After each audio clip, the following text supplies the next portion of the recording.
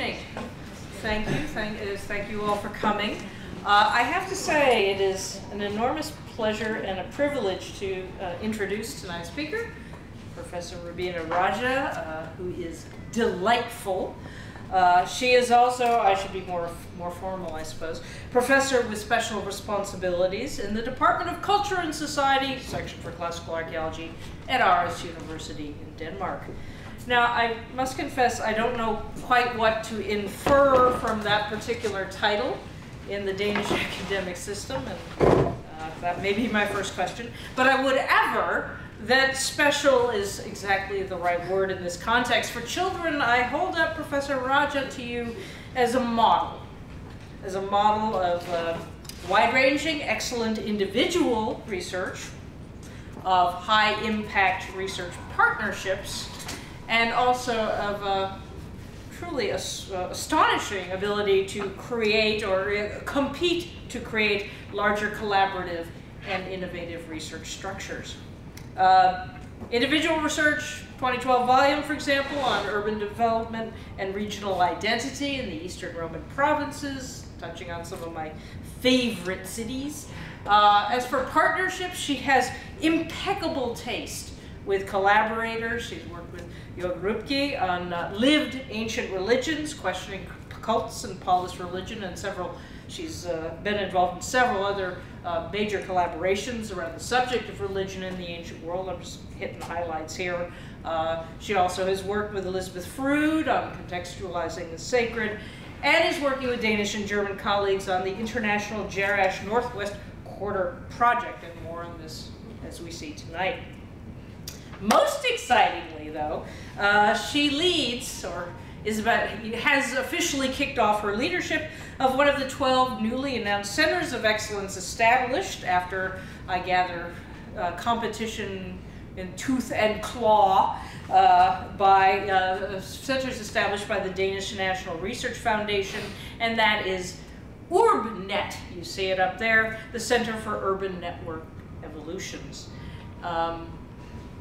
This is still very new, and I'm looking forward to learning more this evening, but it is already clearly an ambitious and an aggressive, if in the nicest possible sense, project, and it's out to, explore comparative urbanisms, reach more broadly in space and time than our sometimes slightly constipated norm, and she's out to cross-fertilize the humanities and the natural sciences. And best of all, they have a lot of money. So not that we're mercenary or anything, but when in doubt, give ear. So without further ado, I'm looking forward to this very, very much, and I invite Professor Raja to come up and talk to us about redefining the urban picture, Jerash and Jordan, seen through the lens of high-definition archaeology. I will hand her over to you.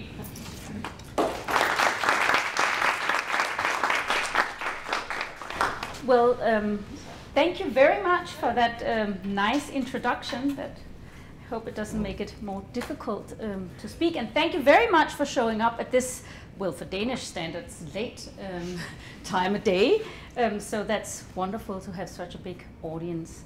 I have to say, I sort of feel that I've invited myself because Nicola Lewis was at a conference which I organized together with Jörg Rübke in January, and found out that I was going to the state around this time of year, and said, well, then you should come to Brown. We should make Sue invite you to come. So if you wonder about whether my topic fits, it's sort of an invitation that comes from, well, the network of people that I'm working with, which also includes Michael Sadlow.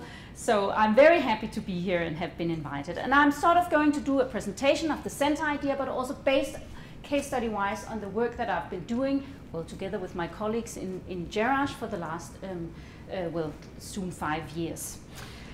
The evolution of urban networks was really a game-changing dynamic in the ancient and medieval world. The innovations, cultural entanglements, and environmental exchanges afforded by urbanism and the networks which urban development catalyzed led to social and material complexity, which make up the core of today's civilization.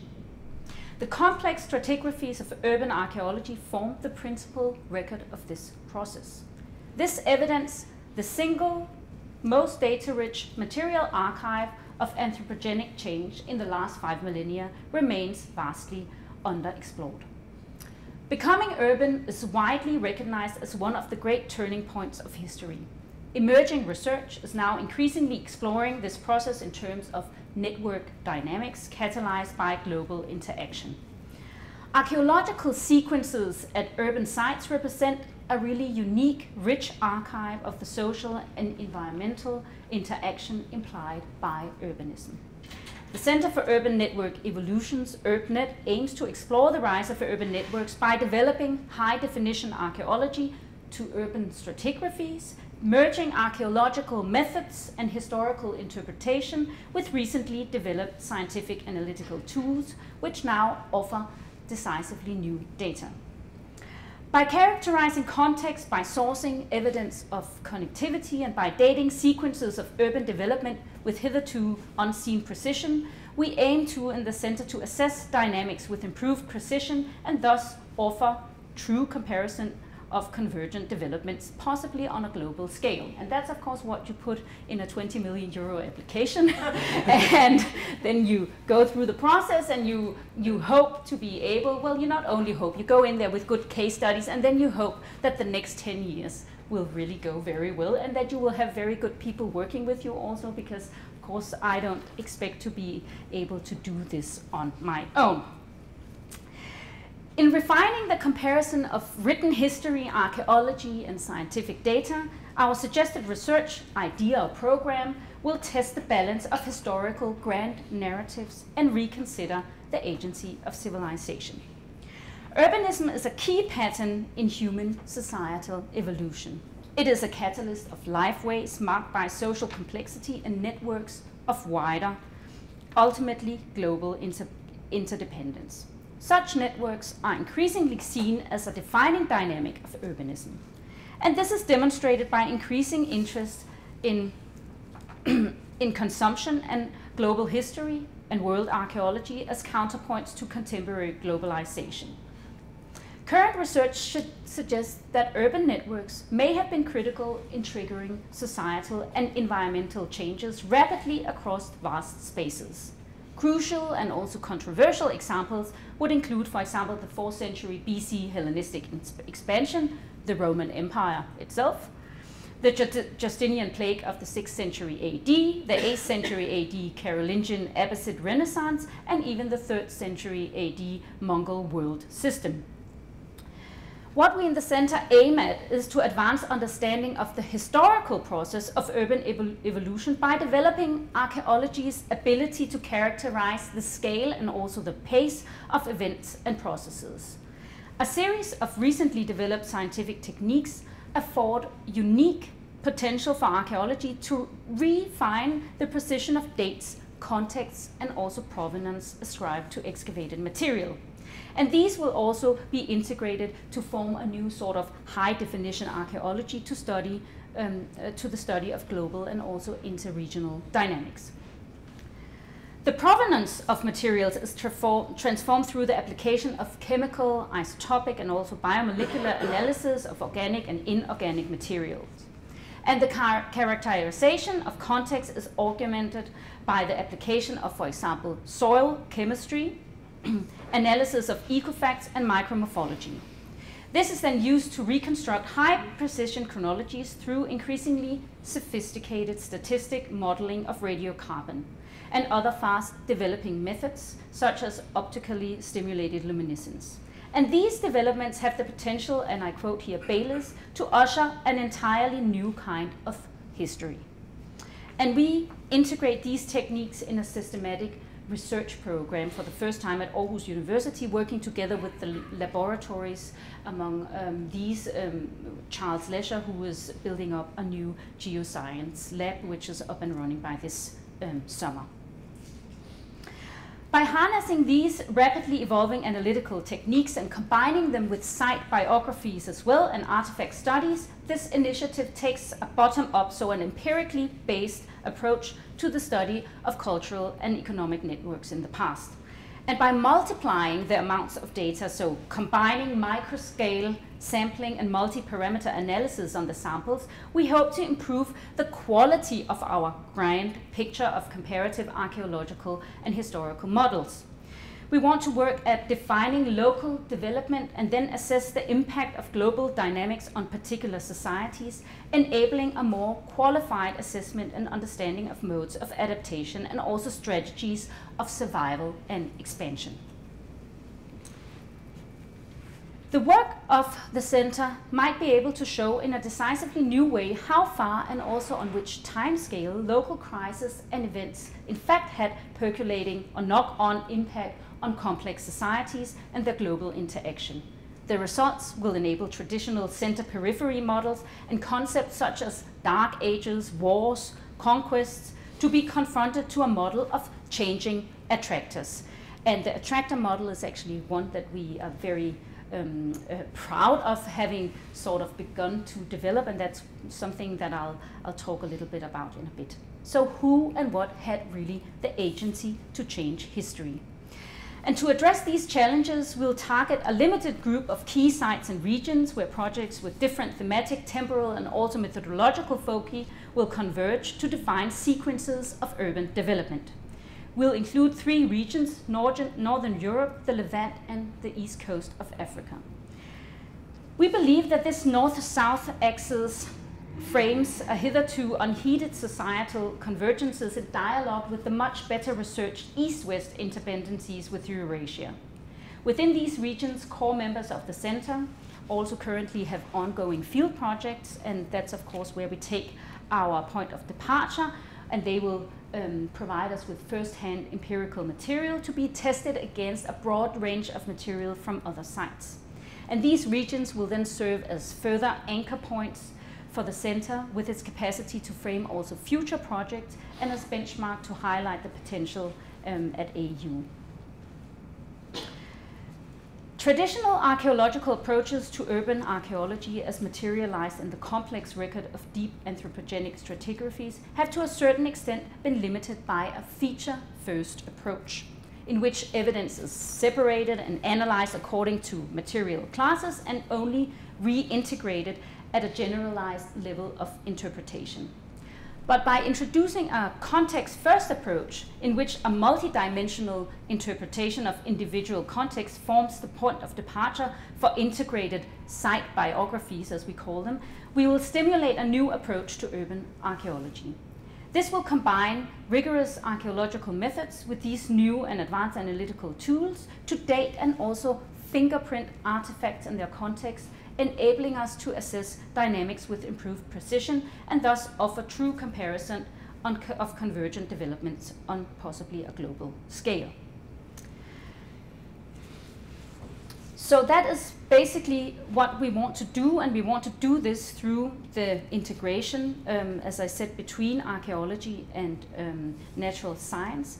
And hopefully a new vision of urban development might be guided by the theory of complex networks, but as seen by us in the center as a system of cultural attractors through which practices and routines in different societal trajectories converge on homologous patterns. So sustained through the overwhelming, also which is very important I think for urban sites, namely the overwhelming communication advantage of cities, which might actually be one of the core importance that these sites hold.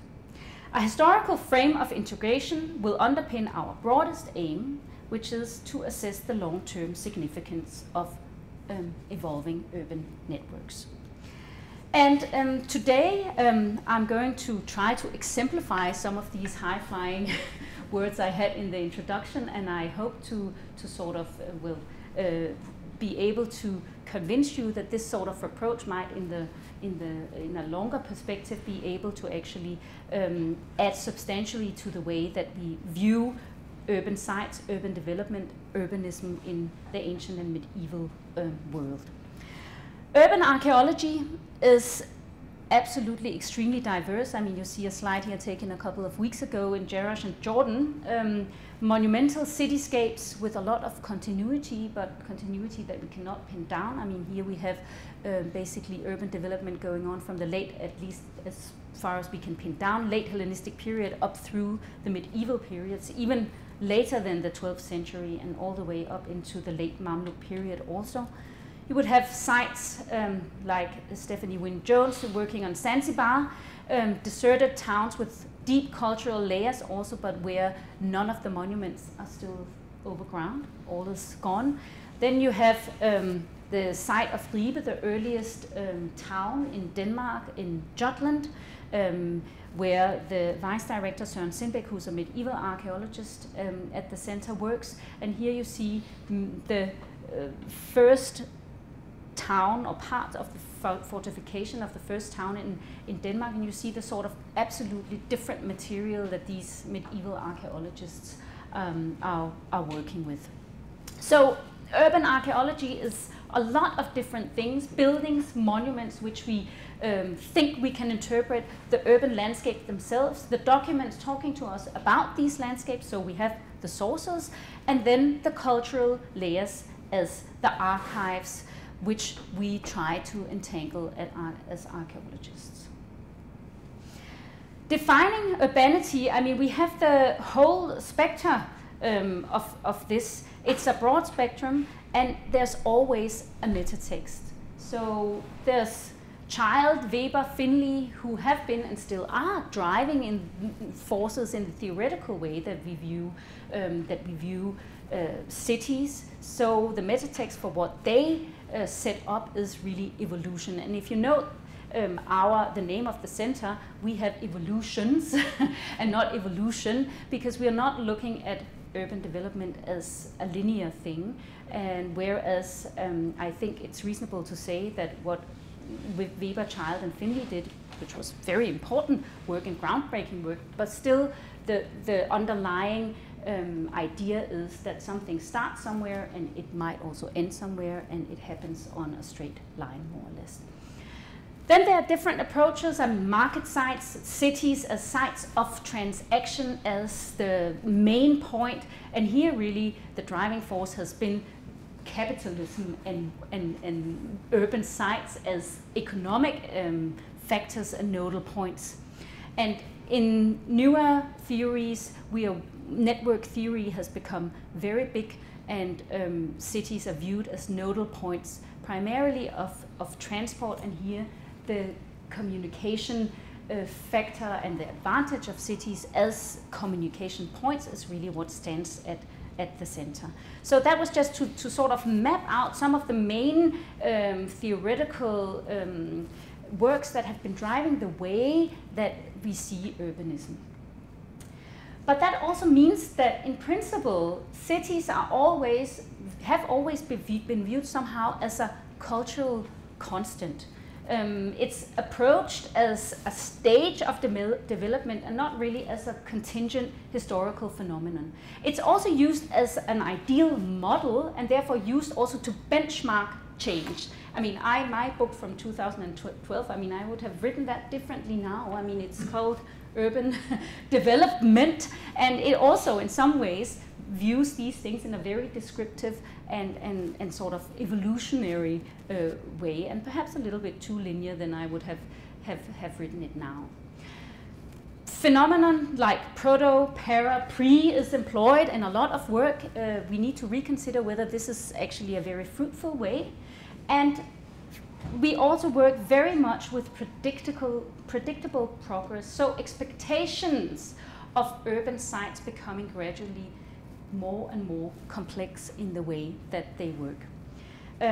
Or postulated primitivism, that earlier phenomena are assessed as not being as good or perfect versions of what happens later. Again, coming back to the very linear way of viewing urban development. I mean, just take what Max Weber says here. An urban community, in the full meaning of the word, appears as a general phenomenon only in the Occident. The cities of Asia were not urban communities at all. I think we can all say today that's not how we view urbanism in other parts of of the world. One thing my application to the Danish National Research Foundation was criticized for was that I didn't take one theoretical point of departure, and where was Weber and Child in all of this. But I think it's fair enough to say, I mean, we all know it, we all work with it, but taking our point of departure in that today is not necessary, because archaeology, just archaeology, has shown that we need to move beyond and be much more detailed in what we say about urbanism. I put another universal criteria for urbanism up there, the bundle criterium. So a place, Biddle says, needs to fulfill not less than 3 or 4 of these criteria to merit serious consideration as a town. And there you just go to point 11 and you think, okay, complex religious organization, now having worked so much together with Jörg Rübke also in the Lived Ancient Religion project, you need to sort of reconsider, well, what does that mean? Again, back to the evolutionary view or a linear view of it, well, that then really takes as a given that we have uncomplex religious organization as well. So, I mean, is there any justification in this sort of determining urbanism? Well, but of course it's easy enough, the conceit of hindsight and also sort of, well, always working with the primitive and the precursor as what came before the good or the right sort of urban vision. Here take one citation from Hodges, Towns and Trade in the Age of Charlemagne.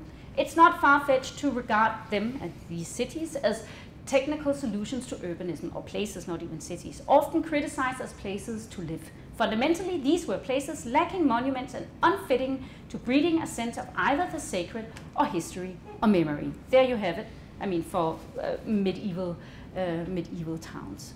Or here, the market area was probably only used seasonally. Eventually, permanent buildings were erected.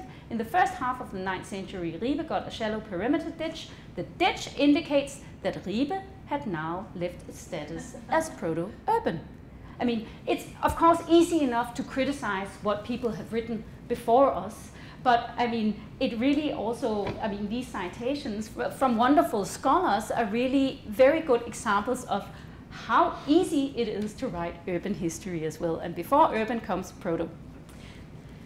But what do we do? I mean, that's sort of the problem that I now have. I mean, how do we then frame things differently? This is actually an example that my vice director really loves. It's a very weird animal that has been dismissed once as a very primitive shrimp living deep in the sea, but which in principle has turned out over millennia to develop into a highly and uniquely adapted creature that can actually survive in this place. So it doesn't have a lot of limbs, but it has 2 huge eyes, which are light sensitive, so it can sort of find its way. So, I mean, that's also evolution for you somehow. And that made us come up with the picture of the anomaly civitas, which sort of takes us out of the whole primitive or proto discussion, because it allows us to look at these sites as very uniquely adapted to their local, regional, or global situation. It doesn't solve the problem, but this is something that we are currently playing around with.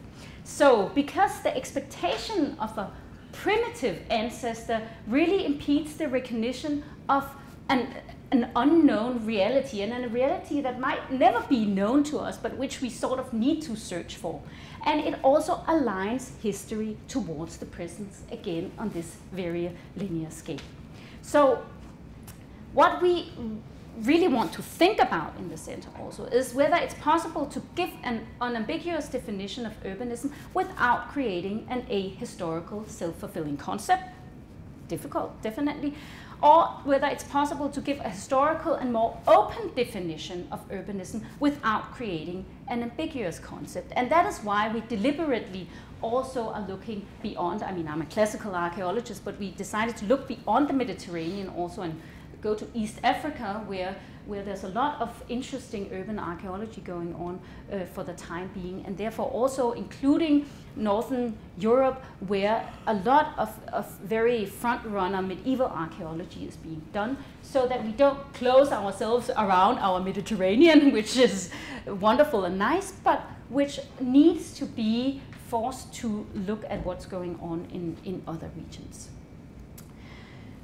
That is why we came up with the attractor idea also, because that might actually give us a way of looking at complex and changing cultural attractors through which practices and routines tend to converge. So I think practices and routines are really some of the things that we are searching for here, and the change in these, and if we can sort of pin them down in the urban picture, we might be able to get a little bit further. This is not a complete model or anything, but it's just some of these features which might work as attractors and which might shift over time. So, well, of course, marketplaces is there, storage facilities, but also hierarchies in different ways, special rules and activities, ways of organizing society, also the co-presence of various groups at various times in the society, and of course, networks in themselves. Resilience is also not uninteresting. How do societies respond to crisis, and how might that also be reflected in the archaeology? So we want to look at urbanity as a pattern of networks and practices, not just as a pattern of settlement or social hierarchies. And this might actually be part of the anatomy of what we until now term the animal civitas, which might actually turn out to be what we can term any urban site. So this is just a slide sort of pinning out the ways that we would like to do that, and I think I won't go into detail here, but I should move on to the case study, which is Jerash in northern Jordan, ancient Gerasa, where I'm doing my fieldwork in the Danish-German Northwest Quarter project, which is a joint project between Aarhus University and Ruhr University Bochum, and the co-director of the project is Achim Lichtenberger. I have pinned down 4 case studies that I'm going to tell you about, and they are put up there, namely urban infrastructure and gardening, water management, termination deposits, that's a very short case study, and then domestic complexes, and show you what we've tried to do in these situations, which always turn out to be quite surprising when we dig them, and see whether we can fit that into sort of some of the things we have been working with in the center. Here you have the city plan of Jerash and a satellite photo. You have our survey plan down in the left corner, and then you also have the only profile drawing of the site, which is from Schumacher's 1902 publication in the ZDP-FAO, which really shows you something about the topography of this place. So we work in the Northwest Quarter, and it's framed in black up here. It's an almost 5 hectare large area behind the Artemisian. It also happens to be the highest area within the walled city, and that was one of the reasons that we wanted to work there. We wanted to sort of go outside of the main street, because you see what happens when you do archaeology in the main part of the city. You find the main street, you also find a bit of the side streets, and you find the theaters, you find the churches, you find the temples, you find all that is there and should be there in a Roman city. And then you don't really go beyond that, because you don't want to spoil the nice Roman architecture, and that's of course also clear. You also see that there's not much mapped on the eastern part of the town, and that's because a modern town, as you also see partly on the satellite photo, is placed above that, and that of course remains sort of a mystery what was going on that side. But that's sort of the challenge that we have to work with. Then you also see that on this newer city plan, of course, there's not much mapped apart from the main street and the monument. So anything we are doing in the Northwest Quarter is basically mapping a new part of the city. And you see just from our survey in 2011, I mean, from a 3-week survey, we went from blank, well, apart from the famous synagogue church, which is placed in that area, also we went from blank to a densely settled area. And the challenge is, of course, how to date these various things, and that's what I'm going to talk a bit about. But you might also know that, well, Jerash is full of these large monuments, so we have substantial urban archaeology going on here, mainly on the main street where it's been focused. So this is how the Northwest Quarter looks, and people thought we were crazy when we applied to work up there, because there is basically rubble fields. But as you see from the satellite photo, you can also see some structures, and we had a geophysical survey done, and it's also very clear that some structures on the surface were reflected in that, but you also see here structures that are not visible on surface at all, like a lot of rooms running here. You see basically a street network also, but that we can partly see on the surface as well. But it sort of confirms our survey picture, namely that this was densely settled area. One of the challenges working in this area is really that in the early modern period it was also used for agriculture by the Cherkessians, and this is an aerial photo from the early 20th century, which really shows you the fields behind the sanctuary of Artemis, or the temple of Artemis, which you see prominently in the photo, and this would be the whole Northwest Quarter. So a lot of earth has also been moved around and used later for agriculture. But as you see on the survey plan, we really have a very nice settled hill, which is terraced and which has streets running here east-west on the various terraces, and small lanes connecting the different terraces also. So it seems to be an area that is where the various habitation terraces are connected to each other. One major challenge working in Jerash, and I think that goes for the whole site, is the amount of finds. Here you see the whole spectrum from nice Hellenistic stamped black glazed pottery down into the medieval periods. But what you see in the background is what there's most of, and that is the locally produced pottery for which no typology exists. Well, because it basically stayed more or less the same for hundreds and hundreds of years. And we have around 300,000 objects every season, which we have to deal with and which we finish before we go home. But that is, of course, one of the major challenges working here, especially that we cannot date by pottery. So what do we do?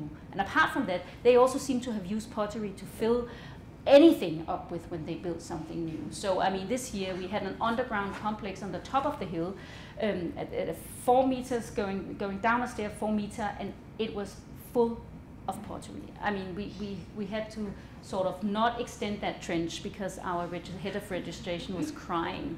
And so we were talking earlier about redepositioning of material, Sue and Andy and I. So this is, you know, one way. I mean, where did these amounts come from, and why did they go into these places? Some of it is not even worn, you know, some of it is quite new. Another challenge is modern destruction. I was up there, well, as I said, a couple of weeks ago. 800 meters of the possibly best preserved city wall in the Roman world has been bulldozed. Just because a new road had to be built where the tourist buses can go on. So the city wall had to go. And I mean, it's pretty horrible. We actually reported it to UNESCO. I mean, there's nothing to do about it now because it's gone. But this is exactly on the other side of the fence in the area where we work, and is of course going to be a huge detriment to some of the work that we were planning to do on the city wall. And I was hoping, had they just told us, we could have sent somebody to do the geochemistry on the foundations of the city wall, which we have researchers not speaking to each other because somebody wants it to be early Roman and somebody wants it to be early Islamic, and they're not talking to each other. And we might have been able to solve this if we had just gotten at these nice foundation layers, which are now completely bulldozed away. So, challenge. Well, back to the topography and geology here. The Northwest Quarter is, well, as everything in this city, basically situated on bedrock, limestone bedrock, which is also a challenge. I mean, also for the geophysical survey, and georadar didn't work at all because there's limestone all over and too much limestone in the soil to do anything with that. So, but what we experience everywhere we work is really quarry traces. So the very first phase of use here was as a quarry. The whole area, I mean, we've not excavated all 5 hectares, and we're not going to do that because one of our aims is to excavate as little as possible and get the maximum information out of it. But any trench we open and we excavate to bedrock without removing structures end up having quarry traces. So it seems as if this area was producing stone material for probably some of the larger earlier Roman monuments in the city also. Urban infrastructure and gardening, I mean, this sub-project started because we were interested in how the Northwest Quarter was linked into the rest of the city. And as you see on this map, we have this nice colonnaded side street here, which this is then our plan, but which on most plans of Jerash is just projected completely out to this collapsed city gate. So there is a city gate and there is a colonnaded part of the side street. But it seems, I mean, we know that from the Wadi up to the Northwest Quarter, the hill slopes more than 60 meters, so it's really quite a steep topography we are working with. And we were wondering whether one could really span this with a side street, and what sort of solution would you look for there. So we did test trenches there, and perhaps not surprisingly, but never really looked at, was that it turned out that there was no street. I mean, literally no sign, and we have now dug 3 test trenches, and we have re-excavated the British trench from 1982, where they also didn't come to a conclusion. This is just to show you the line of the street going down to the Tetrapolon, and this is taken from the city wall. When we laid out the trench, though, on this projection, I mean, this is just one of them, what very interestingly came up was terracing and a lot of organic material in very, very dense layers, which really indicate, and we're going to have the geoscientists to come down and work on that this year, that this area might have been or was used for urban gardening of some sort. And we are currently having all that information processed, so there's a variety of organic material, pods, peas and olives and different other pollen, which we are also having done now. And if you look at the survey plan here, you also see that basically there is not, I mean, we have some large underground structures which also came up in our survey, but they're not included here yet. But this whole area seems to be empty. And it also completely, the work we've done here, changed the way we need to view the topography, because basically the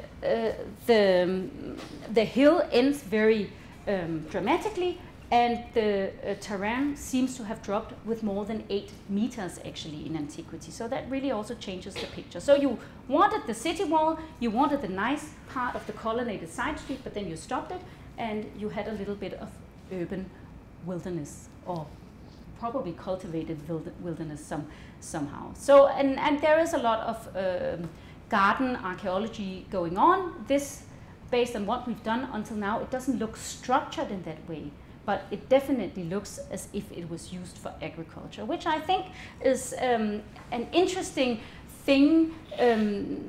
We know that in cities, vast spaces might have been left empty, but we want to know what were they used for. And I really think that this self-sustainable issue of cities with actually growing your own crops on a much larger scale than we've actually been able to see until now might be one of the ways that some of these areas were used. Water management, of course, is also crucial in these cities which were really dependent. I mean, Jerash now had the Chrysahoras running through it, but as you might also have seen on the slide, this is all not as big a river as we probably imagined, and that's another thing we are going to do more work on. But an area like the Northwest Quarter would not have been fed by any of the sources feeding the river, but sources coming from the west. And we have also found extensive evidence for water pressure pipes actually running in through the city wall and across the hill, most likely over to this large cistern, which is the largest cistern in the city at all. It's more than 40 meters long and 20 meters broad, and it's always been said that it is probably of Islamic age undertone because it's quite ugly. I mean, it's just not properly done. You know, it's not completely straight and it's not completely. So these are the sorts of arguments which will actually be put in writing also, and it is cut directly into the bedrock on the sloping terrain towards the south. And here you see, well, basically a plan and the location of it, and you see a test trench that we put out across it to sort of relatively do the chronology of the cistern. You also see here that at some point the cistern collapsed, and it turned out that there was a natural cave underneath, so that was used as a cistern in a later phase, and you even see the wellhead here that has been blocked at some point. What was fairly surprising to us, because we thought we could dig this test trench in 2 weeks or something like that, was that it turns out that at some point the whole cistern was converted into a little village. So it's full of structures, so production things and houses and all these sorts of things. So that sort of made the situation even more interesting. What we could make out was actually that there was 6 relative phases. The problem was just we couldn't date it because there was nothing datable. There was a lot of Jerash bowls, a lot of ceramics locally produced, but there was nothing that in our traditional archaeological way of seeing things would allow us to really do anything else than a relative chronology. So what we then did was to hook up with Åbo Academy in Finland, who are really world leading in dating hydraulic mortar. And since we could relatively date all these phases of the different coatings of the mortar and hold them up against regular C14 dating, we could actually come up with a pattern. We got a lot of funding, I have to say, from the Carlsberg Foundation to do that, because you have to run a large sample test. We did 40 samples of these, and each sample cost €1,000. And then you need to have the report done afterwards. And I have to say, if you can't do that many samples, don't do this sort of hydraulic mortar testing, because there will be a lot of it that's contaminated. So you need to test the different batches against each other, and it only makes sense if you can run a big test sample. But what we could prove with, as it always is with C14, with 98.7% probability, which is a pretty high probability, is that the first phase of this cistern was not early Islamic, but was 2nd century AD, which is really interesting. Of course, it fits perfectly into the picture of this being the major urban expansion period for Jerash as we see it on the main street. It has just always been said, no, up there on the hill there was nothing going on because, you know, it's too far away from the main street. Now we can prove that that was not the case, and we just published this in Journal of Archaeological Science. So if you're interested in reading about 40 mortar samples, you can read it there. And it was very well received as a methodological study on how to do things if you have a lot of mortar and you don't have anything else. But as you can also see, we could also make out the different repair phases and the collapse phases, and then we have a major end of habitation also in the former cistern, and a period where it was simply backfilled. And that was, you might have thought, if we wouldn't have been able to make this out, you would have thought that this would have been the big earthquake of the middle 8th century, so the 749 earthquake. But we can actually show that the habitation ended at least 100 years earlier than that. We have no idea why. There doesn't seem to be a destruction phase. It just seems to have been filled in, and a street seems to have been put on top of it, running along its short side and long side. And we are currently doing some work on that. But just to say again, this is one of these grand narratives. Well, with the big earthquake, everything came to an end, and that was closed down. But now, through this study, we can say, well, that's at least not what happened here in this area, and that might have implications for the area as such, and the urban development in this area. On the very top of the hill in Trench A, we had a very interesting situation. We actually dug here because of the georadar, and it just turned out to be partly bedrock and partly a building that extended in the eastern direction. We didn't have time to excavate more. But what we found were pots put down in stone, surrounded by stone, so deliberately put down, and a lot of people were screaming cremations inside the city wall and whatever, and dates and whatever.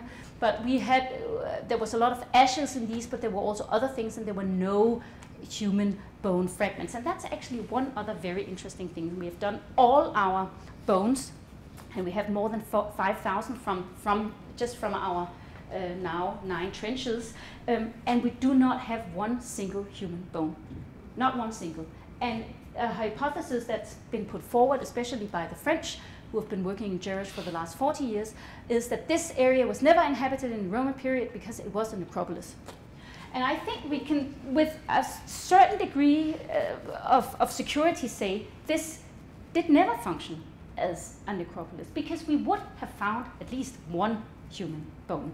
And we've also surveyed the caves there. There's nothing that seems to have been necropolis. So again, that changes our view. And the interesting thing is, when we had the fill from these pots, also C14 dated, it turned out that they were from the 3rd century, the early 3rd century AD. So this building was closed off in the early 3rd century AD, which means, of course, that it must have been earlier. We don't know exactly from when, but that we have extensive building activity also going on in this area at a much earlier point in time than usually thought. As you see on this profile of the trench, this was the evidence that these pots were situated in, and then rapidly filled in with this large intentional layer of rubble stones, which is more than a meter thick, to sort of seal off the whole thing. And I'm not going to go into whether this is ritual or religious or whatever, because in principle it doesn't matter. It just shows building activity had been earlier, prior to this period. Yeah. My last case study, and I know that I'm now running short of time if people should ask questions, but I'll go quickly through this, is the work that we did last year on what we call the East Terrace, so facing the Artemisium. And as you see on the survey plan, there's not very much. And that is, as you also see in the photo, because this is a truly earthquake destroyed area. So there's basically slim to none structures really visible, because they're all covered by complexes that have been destroyed. And it must have been by an earthquake because it's so somehow regular, and I'll show you why this has been confirmed now. It also happens to be prime location. If I was a real estate agent, this is where I would have bought plots and put up nice late antique, early Islamic houses. You see the view, and if you we know that we had all the water up there also, so everything is sort of in place. It turned out that we were excavating directly down into an earthquake-destroyed house. This is how part of a house. And as you also see, this has the very generic sort of plan that early Islamic houses in the region, and the ones excavated by Gabdikovsky in Jerash, also has, with a front room leading down to a back room. Of course, we only have part of the complex, so we can't say anything about how it looked completely. But what was very interesting was that the first floor, of course, had collapsed down on the ground floor. There was basically the whole range of first floor objects on top of what turned out to be a huge kitchen complex with different hearths. And we could date these very nicely also through C14 dates, and they were smack in the middle of the 8th century AD. And then we were lucky enough to find the second of its kind, namely a nice hoard of Arab, Byzantine, and Byzantine coins, which we are currently publishing in Numismatic Chronicle, and it's a wonderful find. I mean, we even had the textile imprints of the purse that these were lying in, and it really tells us something about, well, might tell us something about coin circulation, or it might just tell us that these people kept these coins that were out of circulation, because it is, we actually, in the collapse, we also found some post-reform coins, which would indicate that these might have fallen out and been simply kept for the value of the metal. So, but that's a point that numismatists discuss. I show you here the earliest coin from the reign of Anastasius, and then the latest from the reign of Abdul Malik, which is either minted in Bethshan or in Jerash itself. So it only contained pre-reform coins and Byzantine coins also, and I show you also this wonderful example from Tiberias of an Arab Byzantine coin with the three here, not bishops, but caliphs, with the crosses on the head and the completely continuity in the taking over of the Byzantine imagery in the early Islamic pre-reform period, and even with the Arabic legend Tiberias on. On top of that, we had wonderful, wonderful range of textile production tools, and you might not be able to see this, but this is a flax hackle. I had to learn that myself, so here you have a modern reconstruction of that. You have a huge spoon, probably for using for dyeing the fibers. This is a sheep scissor. So all these absolutely large objects for textile production, which you would probably take with you home after you finished. Another very interesting thing is that Jerash, already from the 3rd century AD, was very well known for its linen production. In the North Theatre, you might know of these Phyle inscriptions of the different tribes or whatever, so the Hadrianic tribe, the Trajanic tribe, but the only professional association that we have attested in these groups are the linen workers in the front row of the theatre. And this seems to sort of continue up through time, and also be the case in the late Byzantine and early Arab Islamic period, that linen production, textile production was one of the big things. And basically we had the whole set, because we had the wooden casket with all the metal implements and a nice crystal spindle whorl there, also Byzantine weights also, but probably also scrap metal sort of kept. So it's this transitional period where you sort of still use some of the things and you keep the rest, because they carry a value in the metal itself. And we had over 80 of these objects, which sort of make up a very nice production kit, and we are currently also working on that. The last but not least interesting example of cultural adaptation is this little metal roll, which we found. And working in this area, and especially, of course, also in the area of the synagogue church, we were, of course, all thinking, oh, here we have one of these wonderful Semitic amulets, magical amulets in the Greco-Roman tradition. And this is just an example I show you here, because as you also see, this was extremely thin. We had it conserved and everything, but we could not unroll it because it was simply too fragile. So we had it 3D scanned, and we had it sent to a software firm that works with digital unfolding. And we actually have now gotten so far that we've begun to, we trained an early Arabic epigraphist, because it actually turns out that this is not Hebrew or Aramaic, it's not Greek or Latin, but it is a very early Islamic text that we are currently now having unfolded, but which even more interestingly ends with 2 lines of Greek that seems to be a Greek translation of a Quranic verse. And if that turns out to hold up, this is the only until now found example of this sort of thing that stands in a directly, of course, Greco-Roman Semitic tradition, and is smack in the early Islamic period. So, well, you need a little bit of luck, and then you need to spend a lot of time in finding these people, and you need to spend a lot of time bringing them together, you know, and training, having the epigrapher trained in using the software and things like that. But it just goes to show that if we put the effort into this, then it it does pay off, and there have already been, and I'm not lying when I say, but 15 people who have now contacted us and asked whether he couldn't do that for them afterwards, because they also have a scroll line that they didn't have unrolled. And I think this is, you know, one of the objects groups that one might really get a lot of surprises out of. And this is just this is the software guy who did this nice image for me and sent it to me just to show what we are expecting. So he can calculate, of course, how much scroll there's left, and what was unfolded 3 weeks ago was only this little piece. So, and I don't know how they do it, but it takes a lot of time.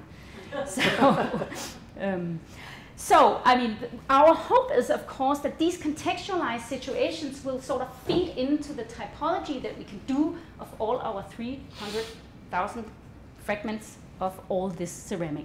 Yeah, I've just put on, you know, a couple of examples, and it's difficult to tell the difference. There are some chronological markers, but there's also a lot that takes place over a long period of time. And if we can, from these very contextualized situations with our ceramics, extrapolate and then more generically apply to all our other material, I think we might just get on with the typological development of our otherwise quite generic material. So basically, from small trenches, well, okay, this was not so small, but from small areas, we might actually be able to get on with some of the very big questions about continuity and change, or about how to view urbanism, or how to do urban archaeology outside of the main street and mainstream, to feed into some of the larger questions about what went on in these regions over a longer period of time. And of course, I'm not doing this alone, and I'm also not doing it without funding, and I should not forget to thank the team and the very hard work that they do also. And last but not least, all our funding bodies who make this possible. And I will leave our mission statement up here and would be happy to take questions. Comments. Thank you for your attention.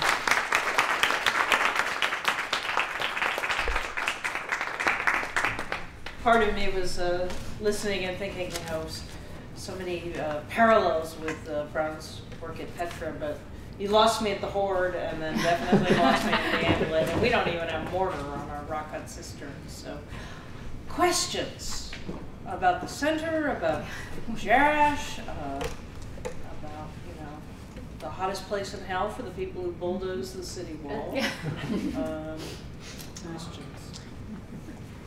So, I mean, the scale, I'm fascinated by the scalar difference, because, you know, so, you know, urbanism, one thinks big and one thinks, you know, the macro, and, you know, where are the walls and what fits in. So this idea of just, you know, picking an area and literally drilling down into it and finding the points that, you know, can then illuminate more broadly is very appealing to me. Questions? Yeah. Thanks very much for that great lecture. I'm very interested in the center, the new center. You mentioned the different regions that are involved, and can you say a little bit about the other projects, field work? You mentioned East Africa, if I understood that correctly. We have, of course, sort of a core group which got together already. I mean, when we did the application, which consists of partly archaeologists, historians, and also natural scientists.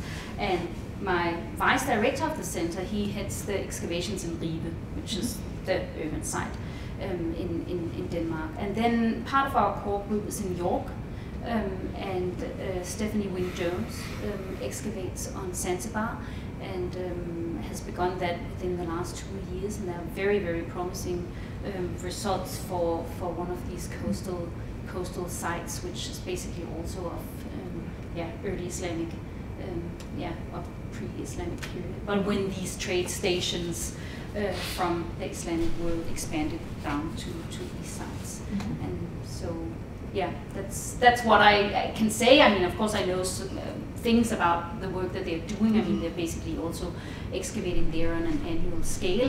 And as I also said in the introduction, it's not that we're only going to work with these sites, but the contextualizing part is such an important part of it. And if you're used to reading excavation reports, you also know that any excavation report would be different from the way you would do it or whatever. So it's about finding the right material to work with. And I think in the first place, what we are doing is trying to pose the possible questions, so build up a laboratory of what we can do with the contextualized information that we know is contextualized the way we would do. But you know, we have to from the beginning also now, and that's why we are running a series of international conferences, and we're also recruiting internationally. So if anybody does urban archaeology, and we have a string of positions coming up, of course need to look at what other people have done, but always in the contextualized way. Yeah, so does that sort of answer some of the question? Bookmark UrbNet. Very interested in urban archaeology.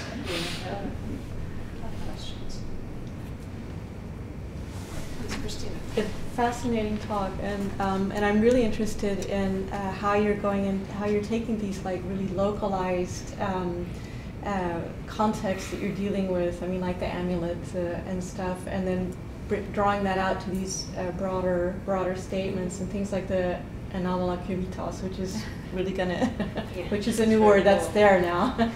Thank you for that. But I'd like to invite you to expand on that a little more, on how you take these sort of isolated individual, and you're looking for patterns among these different things as well. So tell us more about that. Yeah.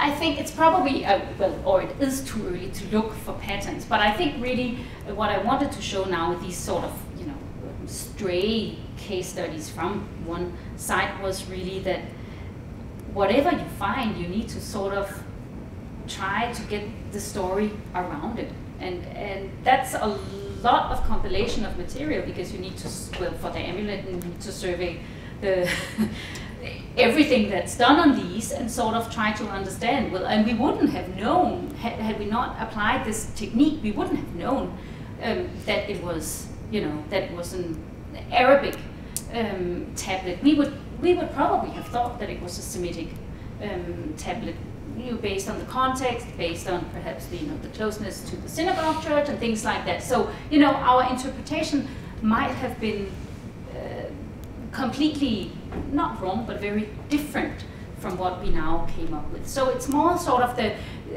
what I term this high definition narrative history that you construct around a contextualized object that might feed into the grander narrative. And that could be, you know, well, you know, the transition from the late Byzantine to the early Islamic period was very abrupt, and then everything changed.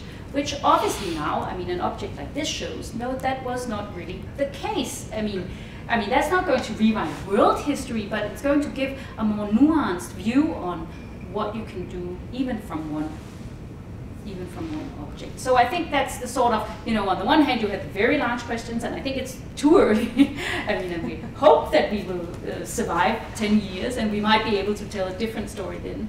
But it's sort of making the grand narrative speak with the high definition narrative, or not, you know, or sort of. So it's almost modeling out. You know, well, yes, and that's of course what our natural scientists are very much into, and they come with all these sheets. And if I can run 2,000 tests that costs whatever, blah, blah, blah, this and this and this, I can make a model of. So it's sort of, you know, working with the big humanities questions and integrating it with the natural science, because natural science we can all apply to everything. I mean, everybody can have C14 dating done, but the question is, I mean, where do you do it to do it right? So, you know, it's sort of that kind of method development that we are interested in. Would you also say that you're also looking in places that people don't normally look in? Well, I think just like working in the Northwest Quarter, I mean, it was there the last 40 years when Jacques Seigneur was working in Jerash, but, and he had all sorts of hypotheses about the area, but, you know, he was more interested in doing anastylosis of the sanctuary of Zeus, but still having, you know, he did the most important basically, and it is still important, article on the urban development of Jerash, where he mapped out how the necropolis moved around in this area. You know, so, and that is something that is in my book, you know, because that was before I began to excavate there. Because you sort of need to believe that people know what they're doing, and he did know what he was doing. It was just not based on contextualized archaeological information. It was based on his view of what a Roman city was, or had to be. How about Peter for a last question? I'd like to sort of follow what you were saying about sort of grand narrative, or what you says here about sort of social, environmental expansion, all these things with urban.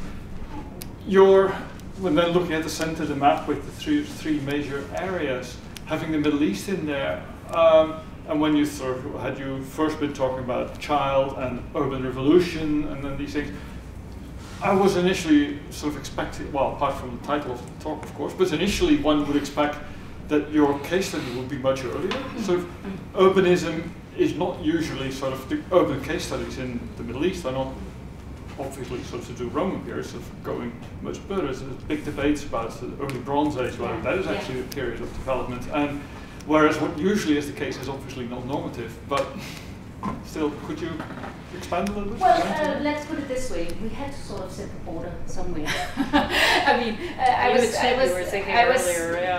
telling Sue earlier. Well, it would have been really nice to do the first millennium, you know, also. But I mean, even though we got a lot of money, we got funds that are limited, and I think we sort of, I mean, being a classical archaeologist and working with medieval archaeologists, we sort of have the core around also being able to test some of these things against the historical sources. For example, I did work on collecting all the early medieval sources on Jerash and comparing it to our Mamluk fortress up there, and it turned out that the story was the other way around than the sources tell us, and that's of course one, what can you say, advantage of doing historical archaeology. So it's not that we would not like to work with prehistoric or earlier society, but we simply don't claim to be able to do everything. And that doesn't mean that we're not going to let ourselves be informed in our conferences by earlier or later perspectives or whatever, but that is simply one of the points where we needed to put down a border. So it was a discussion. Yeah. Rubina was saying that this is actually an instance where the medievalists are ahead of the Romanists in some ways. It's quite impossible. I suggest let's thank our speaker very, very much, and I hear the little clink, clink, clink of bottles and glasses out there, so a round of applause, and